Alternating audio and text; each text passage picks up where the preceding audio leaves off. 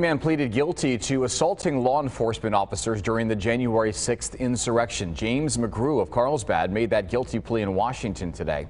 Court documents say that he helped to overwhelm officers who were trying to keep rioters out of the Capitol building. He even recorded video from the scene and was heard saying "let's go" more than a dozen times before celebrating the success of getting into the Capitol. McGrew was arrested last year in Arizona. He'll be sentenced in August, where he faces up to 8 years in prison and a fine of $250,000.